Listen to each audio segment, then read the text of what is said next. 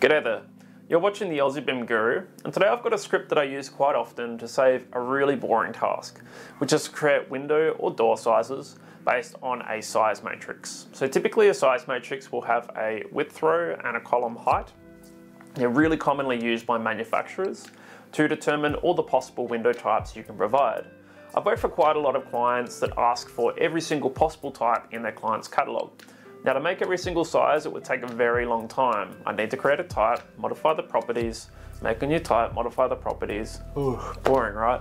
But in this case, you can use Dynamo and the Orchid package, which you'll need to run the script that I built today, to actually build these types just based on a cross product of the matrices. This saves me heaps of time when I'm putting together families, and I hope it helps you as well. Anyway, let's get started. Okay, so on the right, we have our type table that we're essentially trying to create a matrix of type from in Dynamo. So we have quite a few heights and quite a few widths. We have in this case about 6 by almost 10. So we have about 50 to 60 types of windows we need to create using one script. Making these one by one would take, probably about at least half an hour. And by the end, I think I wouldn't be a very happy chap.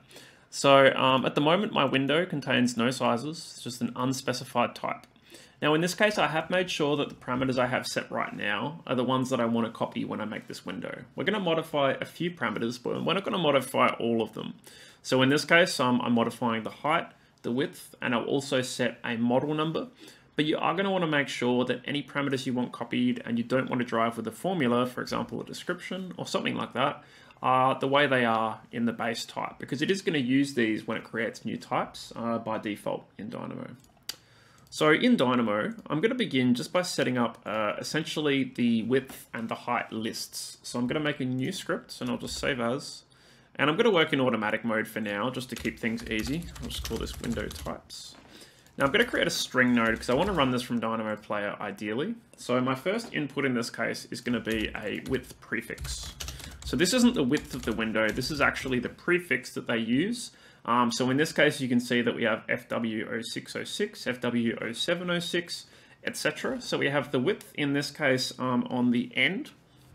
So I'm just going to write them all with a comma separating them in this case. So we have 06, 07, 08, 09, 10, 12, and then we stop there. So these are going to be things that a user can put in separated by a comma into Dynamo Player, which will then be split up and used by the Dynamo script.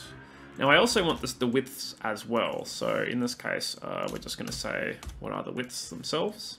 And I'm just going to type those in manually. 610, 730, 850 by the looks of it. It looks like there's a few different ranges that they work with, just to make things even more complicated. Far out. Obviously these window manufacturers don't use Revit. I'm going to add a comma in between in a code block as well. And what I'm going to do with this is I'm going to split these up. I'm going to use the string split node. Of course, searching for string split doesn't actually find string split because Dynamo searching is always that good. I digress. So if I connect these together, what we'll get is a list instead. So we've broken up this string every time a comma occurs. Now I'm going to do this twice. I'm obviously going to do this for the actual widths themselves as well. So now I have the widths as a list as well. Now I'm going to take these exact same nodes and I'm going to be doing the same for the heights too. So I'm just going to go and replace width with height. And we're essentially just building up two sides of our cross matrix at this point. So our height prefixes in this case, and I can't wait to get this off my screen, 06, 07, 09, 10, 12, 13, 15, 18, 20, and 21, I assume? Yep, 21. So quite a lot. And in this case, once I've built this, I'm just going to close the window file and work entirely in Dynamo. But what we're building here is like the base condition that you would have in Dynamo Player. So if you have like a really common range of window sizes for this, you might want to make that your default input, or maybe you might want to make it empty. So in this case, 772. Essentially just building up that same list of values separated by commas. Absolutely brain-numbing stuff, but it sure beats typing it in manually one by one. And now we should also have a set of heights and also a set of height prefixes. Now those lists should be the exact same size, so do be very careful at that point. Now we are going to convert some of these things as well, so I do want to turn some of these things into numbers. At the moment this is a string, so I want to actually turn this into a number, so I'm going to use the toNumber node. which will change the object type of this data. It looks the same, but now it's actually a numerical parameter, which is really important because we are going to want to set the length of some parameters, and that's not going to accept a string. Okay, so what we're going to do now is we're going to build the names of our types. So firstly, I'm going to want to add on the front of my width, I'm going to add my width, space, times, space, my height. So I'm going to use a code block.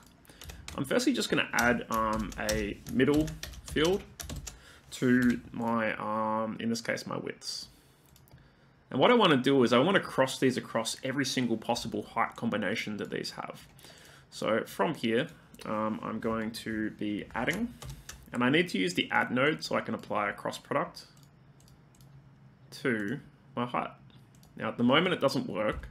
If I run a lacing cross product, now I have every single possible combination in sequence.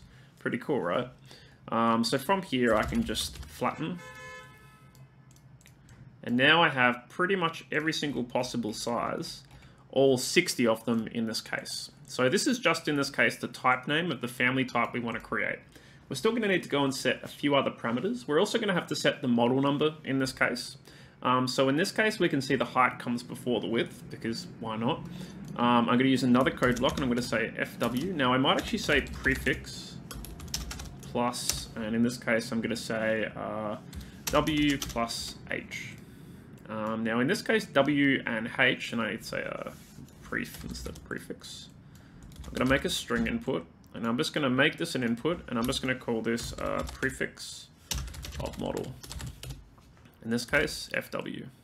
I'll make that an input, yeah, which I have. So that's my prefix. I then want to get my height first, actually, not my width. Now I'm going to get my height, which in this case is back here, and my width is back here. So these are the height codes, not the heights themselves. And now if I run this, now I'm going to have to apply this on a cross-product basis as well. Now I do need to be careful in this case, the order of the cross products. This might actually be problematic. So because the width and the height are the opposite ways around, it's actually a real pain in the butt. It's almost the wrong way around. What a pain in the butt. Stupid window catalogs. So in this case, they're really frustrating documents to deal with. They really are. I mean, if I try to add that onto the widths, the problem is that my cross product's not going to operate in the right order. I need to rethink this. So, I mean, this will work in terms of generating all the possible sizes, but if we look at the list structures here, they're essentially the inverse of each other. So I think if I transpose this first, that probably works. Yeah, there we go. So that now that I think is the way we want it. So width, height, width, height, height, width, height, width, height, width. Yep, what a pain, but there we go. So now if I flatten this output, it's now going to be correct. But because my width and height are essentially inverted between type and between the other way around, it's going to be a problem. So we can see that this sort of fixes that problem at least. But yeah, what a pain in the butt. Okay, so in this case, we now have all of our sizes, our names. We also have all of our model numbers that line up to our sizes. So the next thing we're going to need to do is actually create our family types. But in this case, we are going to need to do a few things. So we are going to have to actually build some lists of widths and heights equal to the size of the types in order. So we're going to use a list cycle and a list repeated item node to do this. So we need the width list to repeat itself for each height element. So I think in this case, we're going to use of repeated item. So we're going to want to repeat our height list, because if we check the order that our heights occurred in, notice in this case they're climbing, going back to the start, climbing, going back to the start. So what I'm going to do here is I'm going to count, and I think in this case I'm counting the number of widths that I have. So I have 6 widths, and we're going to want to repeat our height list, which is made up of 10 items 6 times. So I'm going to take that as my amount. Then for my items, I'm going to go back and get my heights. And there we go. We can see that this list is now occurring in the same order as the heights of the elements. So we've got another element here. Now we can flatten this. And for our width, we're essentially just doing it the other way around, I guess, in this case. So what I can do is just copy these. But instead, I'm going to count my other way around. So I'm going to count my my elements here. So I have 10 of these, but now I want to repeat my widths. Now I think I might be using a list cycle in this case, because in this case, we're actually just repeating the item that many times. So I might actually need to use a list cycle, but I'll see what sort of output I can get anyway. We're going to repeat, in this case, this item. But see, at the moment, this isn't quite right. So we're not actually doing what we want there. We actually want to repeat the item itself. So there we go, that works. Now we're repeating each item in order. So we're now going to have width is going to be 6, then it's going to be 7, then it's going to be 8, 9, etc.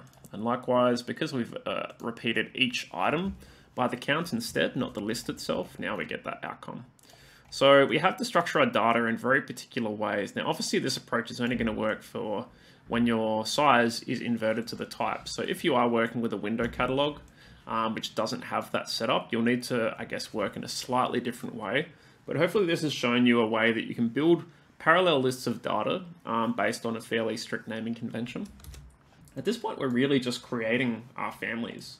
So I am going to work in my current family document. I'm just going to look for current, because Orchid has a very particular node for this. So I think this will get, no, that's current family type. I need to get my current document. It is important that you do use the Orchid specific one.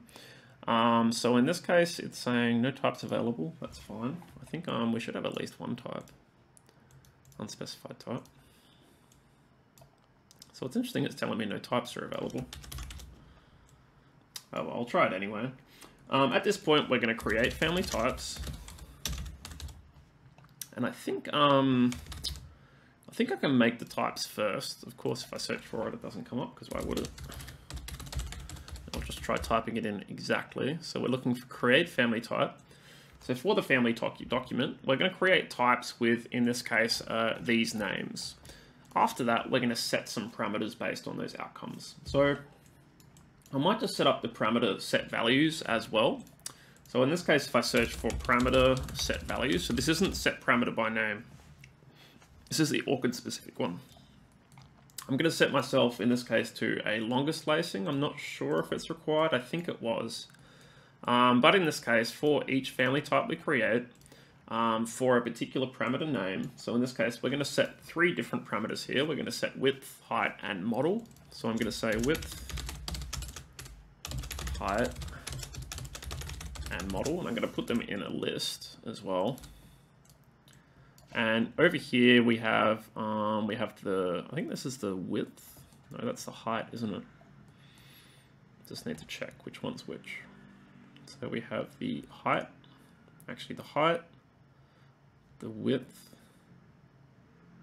and the code. So in this case, I've actually went and retrieved the wrong field. I need to actually repeat the number itself. So I've went and retrieved that. I need to get this. There we go. So this is the width. Okay, so we're actually doing it in the order of height, width, model. I'd rather get them in the right order. It's much easier to follow the order of what we're doing that way. And I might just put enters in these. There we go. Okay, so, and actually I don't need this to be in a list. I want them to be 3 inputs. Okay, so we have height on the family name, the family document, and the value we'll switch to manual mode now, and I'm just going to copy 2 more of these. And the values in this case are going to be 3 things, so not the family name, but in this case we're going to have our height, our width, and our model. And then we're going to have our family document and our type names. So that's not going to work, is it? I need to actually go width and model. So I might actually just undo that exercise because it will have created all those types, unfortunately. This is sort of a task that's pretty hard to undo if you get it wrong. So you do want to make sure you get it right. I'll just try it again with that correction made because that would have made a pretty big difference, having that parameter name set incorrectly 3 times. So we'll try that again and it should be much more successful this time. So now I've actually connected these properly to each respective parameter name. So if I run this again, I should hopefully get a better outcome. And I don't think it should take as long as it did before. I think probably because it was set to 3 parameter types, it was slowing it down. I'm not actually sure what it was doing there. It must have been trying to set those parameters each time, 3 times. So I guess it is a little bit of a slow script. It is making a lot of data. And I guess there's not really too much we can do about that given it's in a custom package. But it's still a lot faster than the manual way. Come on. Cool. Okay, so at that point, it looks like it's worked. We can verify that we have all the 60 types in our family. The height and the width are set correctly. We can check another one just to be sure. 610 by 915. No, 2058. There we go. And we can see that the model number is correct as well. So all this data has been set up basically by Dynamo for us. It saves us a lot of time. We can also open the script in Dynamo Player if we want to do it more in a more user-friendly way, where the user has more control over what happens. So if I go to Dynamo Player and I navigate to where I have to save that script, I can also do it using this as an alternative. Cool. So I'm just going to navigate to my desktop, open my types or my edit types or inputs edit inputs tab. And I should see the inputs I nominated before, so my prefixes. So I can see my width prefix, my widths, my height prefix, and my model. In this case, let's just take out maybe some of the heights. So in this case, I do have to also take out the heights themselves. And we'll just take out a few of these just to keep things simple. And let's just leave this as FW, just so there's a little bit less stuff to create. But essentially it's doing the same thing as what we had before, but just with Dynamo in the background instead. So we should see the same, effectively the same outcome, but let's not hit the material browser. And there we go, we can see all those types, again present in the model with the respective model code. So hopefully this helps you save a little bit of time. I found it's been really useful for me, especially when putting together window catalogs. And sometimes door catalogs as well when there's lots of different size variations that people ask for. And there we go. This is one of those tasks where once I knew how to script it, I never do it the boring way ever again, and hopefully the same applies for you. Hopefully you found this an interesting tutorial, and it was a good example of how to use a cross product to achieve an outcome like this, which gives you the option to generate essentially a full permutation of options in a list. If you're not already following and subscribing, feel free to do so, and I look forward to seeing you in future videos like this one. Thanks, take care.